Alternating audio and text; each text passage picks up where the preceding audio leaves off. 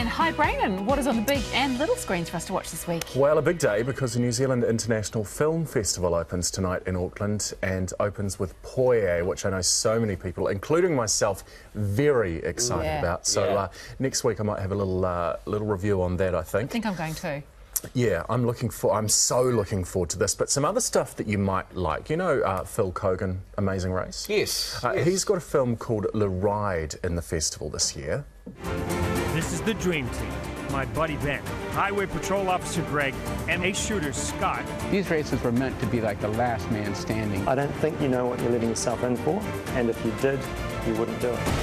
So he jumps on a 1928 bicycle to complete Le Ride, and some people calling him crazy, but it's one of those films you go, you know, there's a bit of a backstory to this, someone having a go of what the conditions would have been like way back then. So that is probably one of my top three that's worth watching. Really good. I never know how to say his last name, so it's Kogan. I would say Kogan. I would say Kogan. Kyogan? Yeah. It's one of those names. Now, you know Eleanor Catton, yes. Luminaries?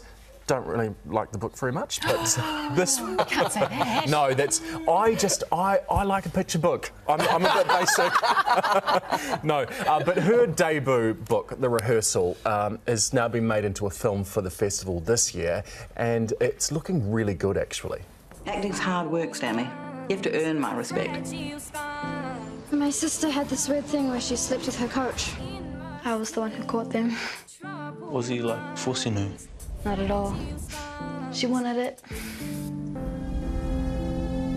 Ooh. And of course James Rolliston in there too, which leaves people going, I know that face for a festival film, which is great to see. Yeah.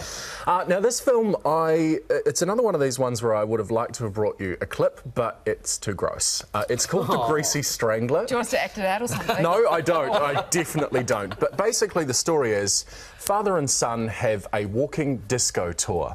The son is... Wait. The son's name is Braydon, funny enough, which means that I'm definitely not playing a clip. There's only one of us in this room, but also it's got the fart jokes. It's dirty, it's greasy, it's weird, it's perfect by the sound of things, but not for consumption at this time of the morning on the television. So go to the NZ International Film Festival website.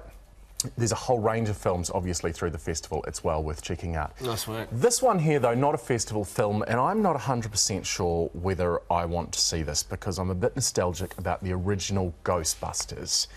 You've seen it. Do you reckon? Go and see it. New, yeah? Funny comedians. Yeah. Really That's a nice way of skirting around the answer. The most disappointing thing about it is the theme tune, which has been redone by Fall Out Boy, which is just horrific. Yeah. They take Ray Parker Jr.'s and they massacre it and they rip it apart and it's not good. And was the film as bad as everyone has been saying? No, there's nothing wrong with it. Go and see it. I'm just nostalgic about it. It is looking very funny. Have a look at this clip. It's a class 4 operation. That's okay. She seems peaceful. My name is Erin Gilbert, Doctor of Particle Physics.